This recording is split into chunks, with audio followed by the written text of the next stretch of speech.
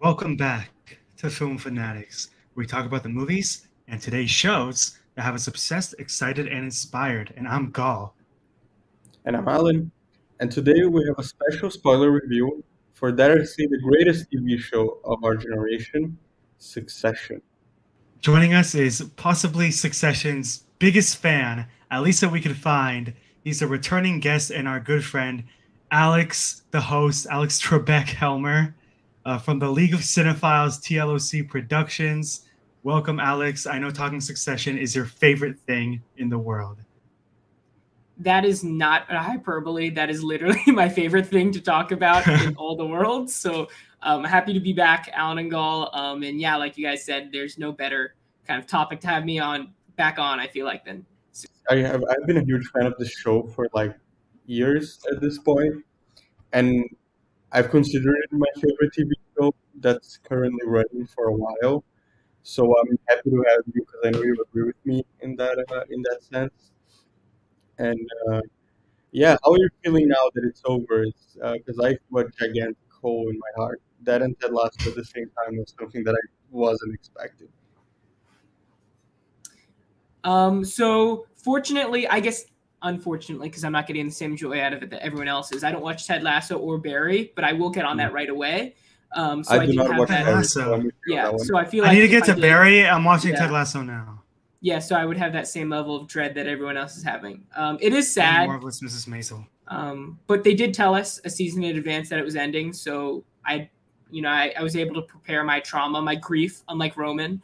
So yeah. Just as soon as I started the final season, in that first episode where we go months after they get sort of cut out of the Gojo deal by Logan at the end of season 3, I was already feeling this was going to be at least one of the best seasons of TV that I'd watched. Just the flow of it and the way that it builds this world. I think like from the start, the way that it depicts the lavish world of the rich, like in a very, I guess, inviting way, like almost romanticizing way, it sort of shows you why these people are so attracted to this power and this world. They do an amazing job of bringing you into that and making it fascinating, but also being very critical of it.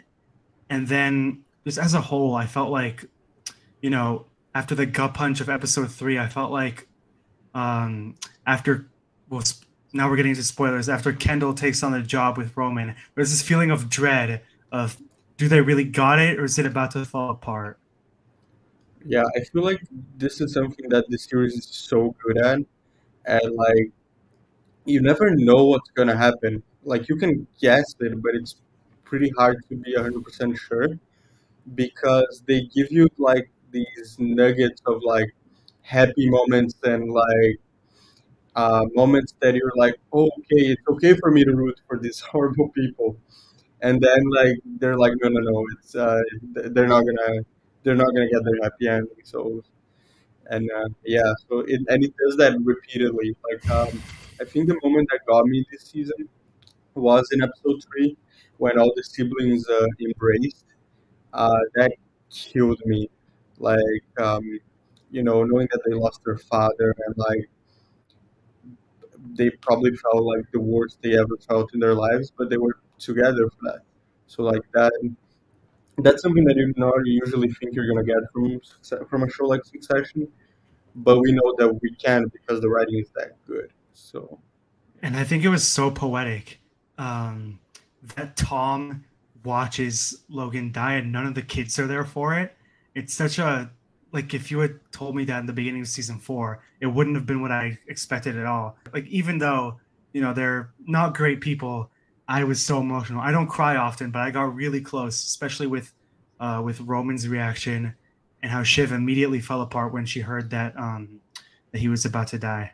Yeah, and kind of adding on top of that, I think the best element of this show, and I think what's so impressive about it, is the way it humanizes its quote unquote monsters in a way where you can say, oh, every character in the show is terrible, but then it's like, okay, well, then why did Alan cry? Why did Gull cry?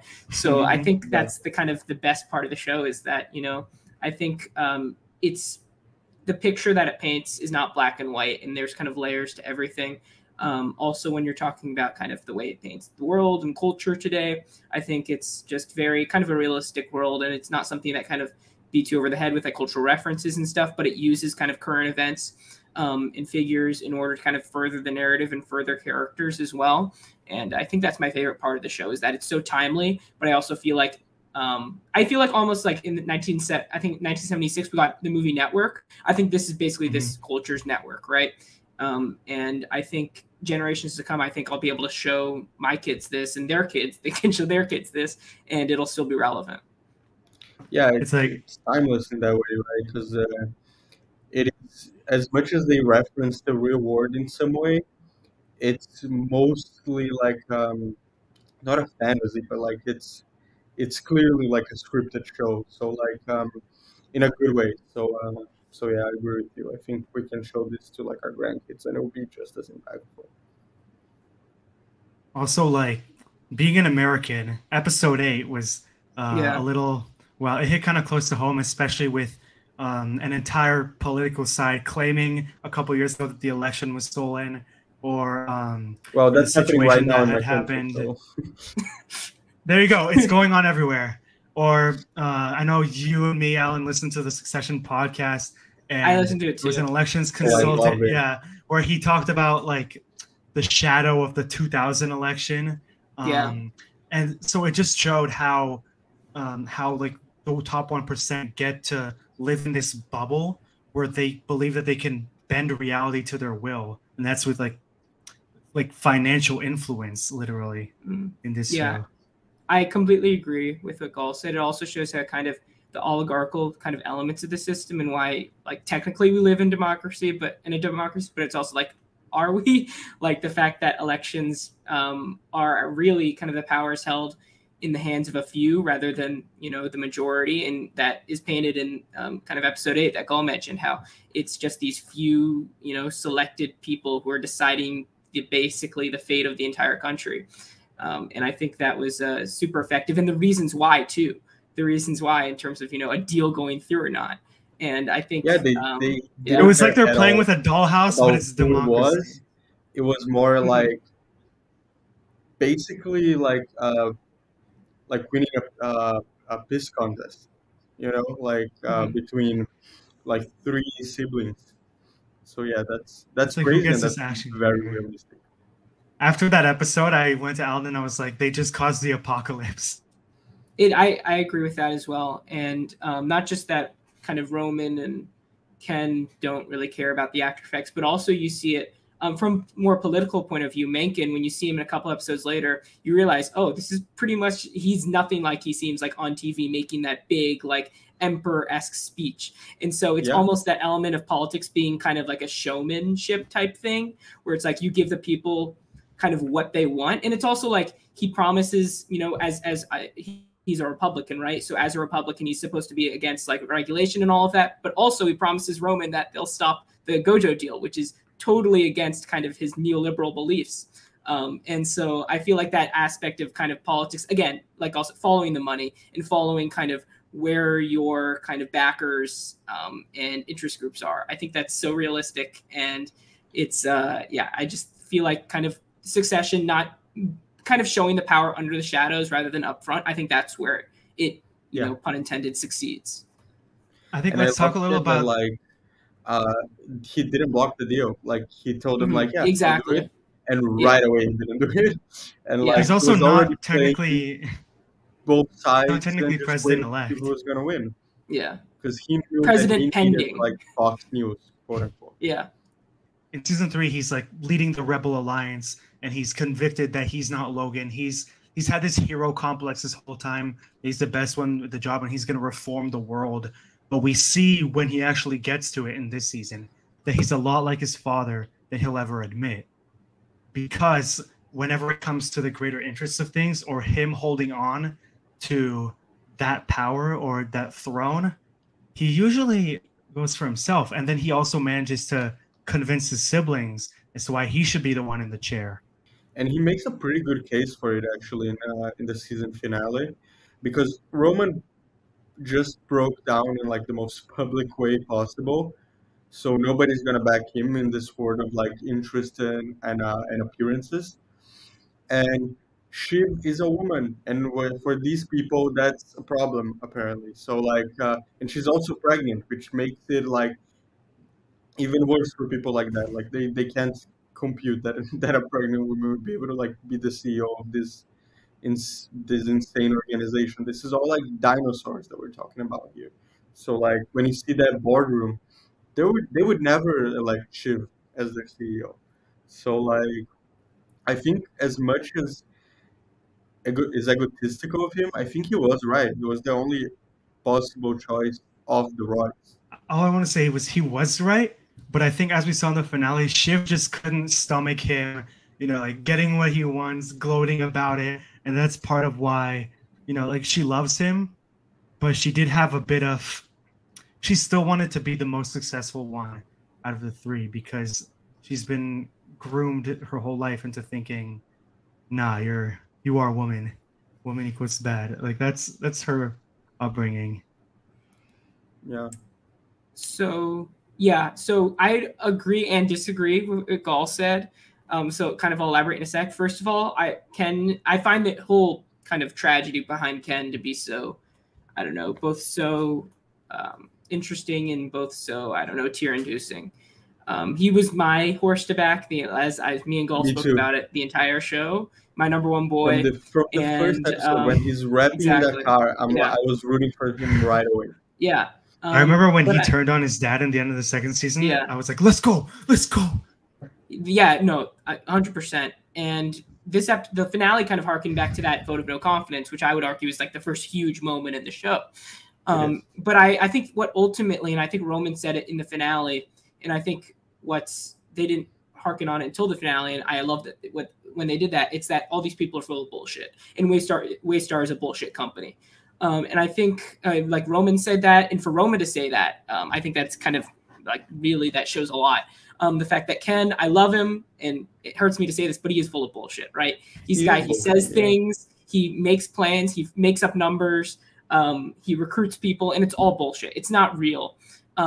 And I think it's part of him trying to be more like his dad and trying more to be that killer. But I still think, and I think this is where I disagree with Gall, is that I don't think Shiv stopped Ken. And I think this is a big debate raging online, right? Because I'm seeing a bunch of people saying, oh, I hate Shiv, I hate this, I hate that. And then a lot of people also saying, I support what she did. But I think the reason she did what she did was because not because she couldn't stomach her brother being more successful than her, but because she couldn't stomach him as a person, period. The fact that, number one, he killed someone. Number two, the fact that, again, like I said, he's like I feel like he would be good as CEO, but again, he's not real, and he's not. I think the Mencken thing just played a huge part in it. She was like, she saw the bullshit part, and he's putting he's putting his feet on the desk when he's sitting in Logan's chair and everything. That's what I mean. That's when he lost her. I think if you see her reaction to that, that's when you know, like, she's not gonna go. That's exactly what I meant. The feet on the desk. And I love him. Yeah, I love him. I feel like really a lot of people in that world are bullshit. Yeah. And they're very successful at it, which is why I think you're right when you say like he would be successful. Probably he'll probably hire people that were better than him with this other stuff, and he'll pretend he's the one that came up with everything. But also, Waystar is a bullshit company. Like, I feel like it's a successful company, but also, phony news, failed movie studio. They're not trusted by 50% of the American public. So I feel like at the end of the day, of Lester, because again, Waystar has been painted as this golden palace, but at the same time, there are so the cruises shit. I mean, come on. I think there's so many. And then they hire like an interim puppies. Female CEO for like a couple months. Yeah. It's very performative. Yeah. And I think, just the fact, even Madsen said it, it's spare parts, right? And so at the end of the day, it's kind of a false crown. Yeah. Speaking of, this is something that I did not predict would happen, but Tom Wormsgans, which is a name that I hate saying, but I love the guy, actually won the whole thing. He lived up to the W in his last name. In the last few seasons, it has been a little bit like of an easier sell than it was in the beginning of the show. But I love that he won, and then he won without Greg, because I thought if one of them won, it would be like a power play from both of them. And I'm glad that first of all, Greg got totally called up on his bullshit, on his snaking, because he was playing not even two sides; he was playing like 8 sides to try to get. I think he really actually just wanted to be the successor, the successor, and it blew up in his face, and now he's gonna have to be Tom's bitch for the rest of his life. So I think Greg was always yeah, playing I all kinda like sides, because in season 3 he was also helping Kendall with the rebellion, but then he was hanging out in like the picking the presidents, whatever it was. He was always snooping around everywhere. And Tom, it's such an interesting. It frames the story in such an interesting way that he won, and I think it's very. It leaves you empty, like you guys said. It leaves you maybe even disgusted, but I thought it was perfect, because you see him in the beginning and he's dating Shiv, but he's always attracted to this lavish. He wants to be there with the suit. He wants to feel important. He has an empty handshake, and he learns to imitate. He learns to kiss ass, and that's how he wins, by kissing Madsen's ass the best he can, and by and even she, like, sacrificing his own without life. noticing, basically sells him in the idea. Like, she's talking to Matt, and she's like, "This is the biggest kiss that you're ever gonna find, and if you want anyone to suck you off, just ask Tom." And And I love how direct Lucas is. He's she like, I want a accidentally pain made him sponge. CEO in that scene. She was trying to kind of like save the father of her child while still keeping her power as the CEO, and she just shot herself in the foot. And I think she might think that this is kind of like a win for her, that she at least gets to be like, she gets to be in it in a way, because like she'll be the wife of the CEO, which I think it's so bad for her actually, because she built up this thing that she would be like the, like the girl boss and all that, and she has like the worst toxic traits of that kid, and then like she ends up being like the wife of the CEO. I feel like that's like just such a slap in the face for her. I feel like she would rather even have nothing than have that, because just being like a trophy wife or something like that, I feel like that's like the worst face she could get. And perhaps she wanted just the best life for her child. There's also that conversation. Yeah.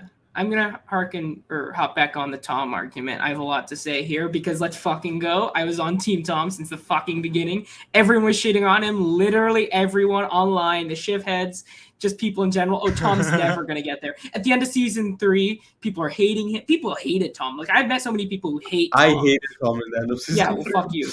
Exactly. People like Shiv you, low-key Alan. deserved that at the end. Shiv low-key deserved that. I was on Team I Tom. hated her mom more than I hated him in that. Oh, yeah. I'll talk about that. But Tom, I was on Team Tom since the very beginning. People are shitting on him. This season, people are shitting on him. After Logan died, shitting on him. He's going to get fired. Not just fans, but the particular characters, which I find most interesting about Tom being CEO. Since the earliest season, what is Tom? The humble servant. He says that to everyone. I'm just a humble servant. I'm just a humble servant, right? He's just there to serve. And there are moments, remember in season 4, where Ken and Roman are literally threatening to fire Tom with him like in a room right next to him, and he can, like on the airplane, when he's like, when they're like, we can fire Tom. He's interchangeable, if that makes you feel better. And for him to come out on top, I think is such a good like middle finger to the Roy family. But also it makes sense just based on the character development and kind of him playing the game, right? And him kind of doing the job, saying he's gonna be a pain sponge, and I think I'm very proud of Tom being kind of his number one fan. Matthew McFadden, first of all, wonderful job. I hope he gets kind of more roles in the future, because also the fact that he's British is just crazy. And y'all watch Pride and Prejudice? Yeah, and the fact that him and Greg, they had that moment where Greg slaps him and everything, but also the moment where he puts a sticker on his head and he's like, "I got you." It's just because that bromance is amazing. And since episode 1, it's true, like he's had Greg, like he supported him since episode 1. So the fact that he still had him. I mean, Greg is going to be stuck in this endless pit of the middle for the rest of his life, the highest paid assistant in the world. So not great for him, but at the same time, I don't think he was meant to be any more than that. But the fact that Tom was able to win the game by means of just being there and kissing as much ass as he could, I think, and for Shiv, it's really sad, I think, because she's almost like she's becoming what she hates in her mom, which is the wife of power, and kind of reverting back to the female like stereotype of the housewife almost, with the kid carrying the kid and everything. And I think for her, it's very sad. But at the same time, I think her coldness and her manipulative nature is kind of what led her to such an end, right? And I don't, and so for those reasons, I think that also makes sense. And I think she also sacrificed a lot, taking kind of Ken out of that power. So, yeah. I think, she was just groomed to like fight to survive. And that's, I guess, the cycle of abuse. They're bullshitters. They say things, but then they just dive into the same things. Nobody really changed. Let's talk about the performances. Oh, sorry. Let's talk about the performances because, Jeremy Strong, for example, in this season, I thought he did a terrific job of showing more of those characteristics of someone who just needs that power, needs that status. And then in that final scene, when he's walking there and he looks, and I thought that shot with the Statue of Liberty in the background was so symbolic because just in the previous episode, he made this speech about America and the hands that keep the life forces going. And that's what he wanted for himself. That's what he's amounted his whole life to. And you can see just the face of like a broken man. And I'd like that they ended it so ambiguously because now he has the choice of delving in his misery all his life or focusing on becoming a father. But he's been raised to believe that, I guess, this toy of his, this job was all that he's amounted to in his life. And so what Jesse Armstrong, the writer, says is that these couple years were the most interesting of his life and that he'll probably be miserable forever. But I like that they had that ambiguity for him, that he has that choice. That's really interesting you bring that up. I think you mentioned, like, I read that quote as well from Armstrong when he said these most interesting, like, these years. And I think almost and it's very sad the way you think about this, is that these couple years, I think, is almost going to be, it's like never going to be like this again for any of the characters, right? Roman, Shiv, or Kendall. And so the fact that I feel like when you envision them in 20, 30 years, Waystar not even being a big part of their life and them thinking about kind of, I don't know, them almost thinking about those couple of years is kind of like a vivid but longing memory. I think it's really sad. And the brotherhood that was lost. Yeah, exactly. And I think, but for Roman, I think it's possibly, I think he might have had the best ending of the three, which is hilarious because I never thought that in a million years. But the fact that now he's back where he started almost, and he's like a kid at the bar again. And like, because remember at the beginning of Succession, he didn't even work for Waystar. It was Logan who recruited him and said, "Hey, you might be, good at this. I want you back." And so the fact that these characters now have to Waystar is not going to be part of their life anymore. I think that's just think about it a lot. It was Jeremy Strong that said, I think he said it on the podcast, that in that last scene he wanted to jump and basically like, not for real, but like kill himself, like in a way, the character. And I think he's right. I think I liked it. It was ambiguous, but I think that he would have done it because I think for him that was everything. Like that's what the show built up from minute one. That's the only thing he ever wanted to do, and being told that he would not be able to do it after his dad died, and then losing his siblings and losing his kids and all that in like the same day. I think he would do it, honestly. I think he also had this great acting moment when he was arguing with Rava about whether or not the kids will go to the funeral, where he suddenly became like imposing and threatening to his ex-wife in a way that we hadn't seen from him before. Because like whenever he was trying to seem like threatening towards his dad, like I'm gonna take down your empire or your reign of terror, it seemed like a child trying to be threatening. And here he was actually becoming like sort of threatening. And then that same episode, of course, Kieran Culkin breaking down at the funeral, I thought was heartbreaking. And I think that might even be the moment that wins him the Emmy this year for Best Actor. We'll have to see. I agree.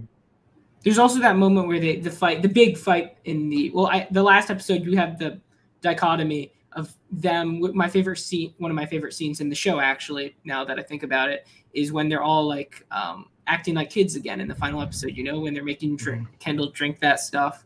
It's like the calm before the storm almost. It's aside from Succession I've never seen before, and the fact that it came in the finale, like a genuine heartwarming moment, like no bullshit, like real. This is the real kind of shit. And I thought the juxtaposition between that and then when we see later with them literally tearing each other to shreds, like Kendall's hands across like Roman's face, them like literally fighting each other. It's heartbreaking, but and also that moment where Logan's singing with the old guard, like they have the video. That's the last moment we're gonna see of Logan. And when I thought about that during the episode, it was just and I love that everyone was together and like all of them had this moment of like camaraderie and all that, seeing Logan, and it's a good like mirror as well compared to that the Living Plus video that they saw of Logan earlier in the season, where he was just being the worst version of Logan, and right there he was being the best. And y'all remember? Just the position of that was amazing. Do y'all remember what Mattson tweeted in the Living Plus episode? It was the concentration. Godric Mothfry. It was, and I love that he responded. He's very European. Can we talk a sec about Alexander Skarsgård's performance? So good. I thought he did terrific. Oh my Playing god, this really so good. Eccentric. I love hating him. He knows exactly. I don't think he knows what he's doing, but he's convinced that he knows what he's doing. That he can fire everyone. Oh yeah, he's just as bullshit as they are. Even his PR had said it once, like he never coded a day in his life. He just kind of got lucky. And when he tells Sarah Snook the story of how he sent Eva his like blood, the tech bro version of the device. He's just as bullshit. I think he respected Logan because even though he was bullshit, he made his way. You know what I mean? And he kind of saw himself in that way because he also started with nothing. Even if he was bullshit, he made that money. So I think that's why he didn't respect the kids, because he was like, fuck these kids. They were born like with a golden spoon in their mouth. Yeah, I feel like he was also scared of Logan, like a lot of people. Sorry, go ahead. No, I was just gonna say one thing. I felt like Skarsgård is kind of like if a cult leader became a tech bro. That's what the performance gave off. I loved it. I thought he was so good. He's Alexander Skarsgård. Just a quick appreciation moment for him because first, he's one of my favorite actors in the world right now. I can't wait to see what he does in the future. That family is just incredibly talented. But like everything from Succession to Big Little Lies, which is his performance, that is just like insane. If you haven't checked out the show, watch it right away. Northman, like everything in between, everything as stupid as Godzilla versus Kong. Like he does it. The guy does everything, and he's just such a talented, charismatic actor. And the fact that I hated Mattson. I hated him. And so the fact that Skarsgård was able to do that, because I love the guy so much. If you see him in interviews, he seems like the most lovable guy in the world. It's just a testament to how good he is. Kind of like Logan and him won the game, not really Tom. Like Tom is gonna be the successor, but I think it's pretty clear that like Tom didn't actually win. Like he's gonna be Madsen's beach, basically. Don't take the win away from me. Don't take away the win from Tom. Don't. But he still gets to live a king's life. Yeah, exactly. He's gonna be for Tom. Like and he keeps that's Greg. What Tom too. loved the most. Yeah, he keeps Greg. He keeps Greg as the highest paid assistant in the world. Exactly. Like for him, it's the perfect situation because he doesn't want the actual responsibility, but he wants the looks. He wants the vibe. That's what he loves. He's a figurehead. Sorry, Mattson. He's basically he wanted. That's why another reason he didn't want Shiv is because that's not he didn't want someone. And he said it with so many ideas, with so many he still wanted to be in charge, but he wanted more of a CEO. What he wanted more out of a CEO was someone who could, I guess, again, be the sponge for all of that American criticism and all the media criticism. Which is what Tom already was in ATM. Yeah, exactly. ATM as exactly. well. So yeah, he was perfect for the role. Remember Bro when they volunteered said to he was go to going to prison. jail? Exactly. He was Yeah. about to go to jail, man. He was in season 3. He was in the flips over. lowest like part of his life, and now Yeah, for and him to that's be the the level of a highest. pain sponge that he is. Yeah. He's willing to go to jail to keep that to keep like the most powerful Kiss people ass. in the world in his good graces. So yeah. I think McFadden's best performance moment might have been when he tells Shiv, "You are not a good person to have children with." And you could see how much that cuts so bad. deep for Shiv, because they're saying such bad things to each other. But when he says like, "You're maybe not a good person to have children with," and she's just like man, That I scene, think that was brilliant. There's two But lines. I love also when they're on the That scene phone. was so cathartic. In this episode, when they're on the phone and Shiv still thinks she's gonna be CEO, so she's calling him and she's asking him for a chance for like for them to build up their family again. And I love that he says no. He's like, no, I don't know if I want that. Like I think that was as much of a power play as what he did with Madsen. I feel like Tom by the end became the best player, like easily. He wants her to be the puppy dog, because he's been her sort of like coming back to her as the puppy in the earlier seasons, because she was just like, I want a polygamous role by the end of the show. Like he puts his hand and is like, you have nowhere else to go, and she's like, yeah, I don't. So I also want to shout out that shot of them in the taxi. For me, it was like a king and queen almost. Like the way maybe it was just me that kind of got that vibe, but the way his hand was there and then hers was kind of on top, but they weren't like holding hands. It was in him, Tom kind of looking off. That moment also when Tom's like walks into the building and then they have the music. We haven't talked about the music yet, but when they have Bertel's score, like it's like the main theme playing. You're like, oh shit. But also like, sorry, go ahead. So yeah, we'll get to this. I also wanted to shout out a really great performance. And that's James Cromwell in the funeral when he makes that speech.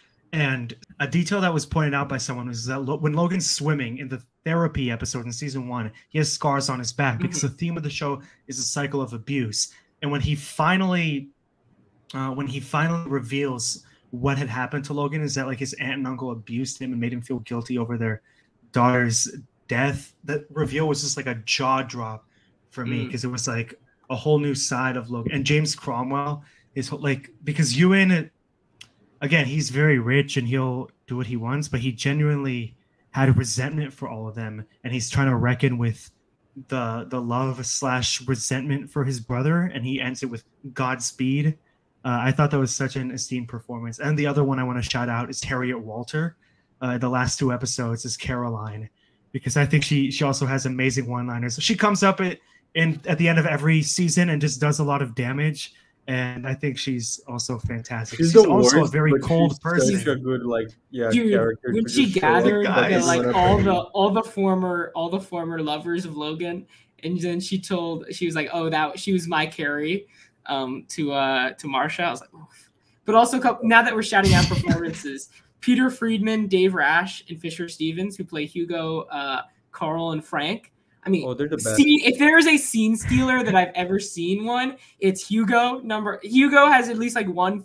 Carl. Like 20 line for him. Carl and Frank. I mean, oh come on, Carl and Frank. I mean, they're just amazing. They're just so good, and they're like small moments. I think like one of the best scenes in this season was when all of them were really uncomfortable in that sauna, and Frank and Carl were just sitting outside. That's a meme now. It's a GIF now. That just hanging. Shot. They're like, we're not going in there. Are you insane? There's a bunch of like naked Europeans. I'm convinced that like they did some improvising, because they made some of the best comments, Frank and Carl. They were so funny. Carl would just sometimes come into the room with a smile and just say like the funniest, most savage thing. Remember when he said that he had that like intense moment with Kendall before the Living Plus announcement, and then after the announcement was made and then it did really well, Carl was like, I knew he could do it. I knew it. He's like clapping for him. It was so good. And then also we didn't talk about him, Connor and Willa. Alan Ruck, who plays Connor. Oh my god. The con heads, the announcement speech, the speech at the end. Con heads, I salute you. Because that's the thing now. I know this is so unrealistic, but I really wanted him to win the presidency. I wanted him to win so bad. I thought he would win at the end of the show. I thought it would end with like this apocalyptic thing. And then, also, it's a thing now in every election when someone loses and they're like, okay, my followers, get ready to do something terrible. Like, con heads, get ready, we're coming. Like I love Connor. So overall thoughts, I think I can say pretty easily that all of us love the finale, which is something really hard for a TV show to do, because even in shows that I love, like Game of Thrones, How I Met Your Mother, a bunch of others, the finale is always like so contentious. But I feel like here everyone agrees that, not everyone, because that's always a problem, but like most people agreed that it was a great finale. I think, if you look at some of the best series finale, I didn't expect it to have this emptiness, this coldness to it that just like destroyed me. But I love that they did that. If you look at the finale of Better Call Saul, which ended recently, there's also like this loss in it. Or some of the best. Like, I like that this one wasn't this dragged out aftermath of where everyone ended up. It's just you find the successor and then boom, it ends like that. And I think it did something that I don't think I've ever seen a series finale do with that. The way it ended, I've been thinking about it ever since I saw it 2 days ago, and I just think this is the best way they could have ended it, with that intensity, with that savagery, and I think they ended it on a high. Like you said, a lot of series finales happening now. I still need to finish up Ted Lasso, and I finished Marvelous Mrs. Maisel a couple of days before. Also, solid ending. But yeah, Succession was a show to die for. Definitely Sarah Snook is winning the Emmy. Kieran Culkin, Jeremy Strong, it's going to be a hard match. I think they've overtaken Bob Odenkirk, Pedro Pascal, whoever's else in the race. And Brian Cox. And then, I don't know. And Brian Cox, probably. Because he's not in it that much, of course, and compared to other seasons. And then in terms of the best drama show, it's going to be tough, but I think Succession will prevail again, even above The White Lotus and Better Call Saul and House of the Dragon, etc. It's going to be a big kind of marathon, like not like a sprint to the finish line, but a marathon for Succession on the awards circuit, which should be a lot of fun to see. And I think in terms of the easiest bet is Roman. Because I like whenever I'm seeing the buzz post Succession for every episode, it's always a Kieran Culkin moment. It's always a Roman moment, whether it's the thing with the on the street with the protesters, or the thing at the funeral, or kind of anything he does, like at the election when everyone hated him. It's always Kieran Culkin. Also, the first season, if you look at it, it wasn't nominated for as many awards things as the next two were. But Kieran Culkin was already getting in for supporting actor stuff. He was the first thing that the awards guilds were recognizing, which is interesting. Yeah, and Jeremy won last year, right? He won for season 2 and Brian the Golden Cox Globe for season 3. For Emmys. Maybe it was. Oh no, they both lost to Lee Jung Jae for Squid Game last year. Oh, I love Squid Game, but nah. Yeah, that's definitely not. But Brian Cox won Golden Globe for season 2 and Jeremy Strong for season 3, and then Jeremy Strong got Emmy for season 2. I think Shiv might have a good chance as Sarah Snook as well. I hope so. I think because she's in lead actress, there's no one else that's really as big and as talked about. Also, just as a character archetype, Matthew McFadden might do it again for supporting actor, especially the journey that Tom took. Unless, I was thinking maybe it would be Paddy Considine for House of the Dragon for a while, but it looks like they're putting him in lead. So yeah. I think Matthew McFadden's an easy bet. Oh, I didn't know that. That's what I saw, but maybe, I don't know. I don't think that's wise. But... Yeah. I also think Matthew McFadden, Tom being CEO at the end, helps Matthew McFadden with his chances a lot. I agree. For supporting actor. But I think there's also a real chance that Alexander Skarsgård might get for supporting. Yeah. He won. Did he win guest actor? I don't know. That's a good question. I think he might have him or Adrian Brody, maybe. I forgot. But I think this season he would be supporting. He wouldn't be a guest star. Yeah, now he's guest. Almost every episode. Now he's supporting. Yeah. And more than Brian Cox, even though he's being put in lead still. Okay, last year it was Coleman Domingo for Euphoria. There you go. So let's do some ratings for Succession. Let's do it differently this time because it's the first time we're reviewing a show that ended. Um, I want a rating for the show itself and for the finale. So let's start with our guest. 10 out of 10 for the finale. And for the show, I can't give a number, so I'll just give an animal. I'll give a goat. Fantastic. It doesn't. A number is too like minimal. Yeah, like we said, very poetic. That there was a thing. Let me just say this: there was a thing about how Tom's last name Wamsgans means something that has to do with like a triple play, and so like that's how like it hints at the ending. But I was like, no, Wamsgans W. He takes the W, so that's what's poetic about it. But no, I thought it was a beautiful series finale, especially like you said, there was the comfort at the end, but you felt like it was the calm before the storm, and the way that last half hour played out from that moment that Tom says it's gonna be me to Kendall sitting there. I think the finale is at the end of 10 out of 10. It's also elevated by Harriet Walter being in it. I will say that, and just all the dynamics, Tom and Greg, etc. And then the final season as a whole is also a 10 out of 10. Just because every episode managed to distinguish itself, managed to surprise, managed to take turns. You were either at this big wedding or you were in Sweden, or, at the tailgate party, you had this argument with Sarah Snook and Matthew McFadden, and you felt the scale. Again, Helmer shouted out Nicholas Bertel for this score. I listen to that shit all the time now. So yeah, 10 out of 10 both ways. Great. I think I'm going the same way as both of you guys. I honestly didn't think the finale would be a 10 out of 10 because of how finales usually are. But I guess the joke's on me for doubting Jesse Armstrong. So yeah, it's a 10 out of 10 for me for the finale. 10 over a 10 for the season, and a 10 out of 10 for the show. So triple 10s for Succession. Triple play, Wong's games. Yeah, I think this might be my favorite show of the 2010s. It's my favorite show of all time. So maybe might get there, but for now, for the 2010s. It's actually because, remember, you had a video where you asked me to send in what's my favorite show of all time. Yeah. And I had a couple that I was thinking about. And I ended up going with Succession. And since then, I felt confident that it is. And this season more than solidified that. Yeah, we put Succession before anyone else. Like, this is before season 4. So we were the OGs. Yeah. Everyone else is saying, it might now be it might be up there with Breaking Bad, Sopranos. I'm like, no. That was already up there. Now it's just surpassed them. So I want to thank our dear old guest, Alex, the host, Helmer. Gal, where can people... Alex, where can people find you? First of all, thank you, Gal, from Member TLC Productions. You're the first person to kind of say us with the new username, so thank you for that. Oh, yeah. So I think I've still been telling people on our channel to follow us at the League of Cinephiles, so I think I'm behind the 8 ball a bit. But yeah, follow us at TLC Productions on Instagram, subscribe on YouTube at the League of Cinephiles as well.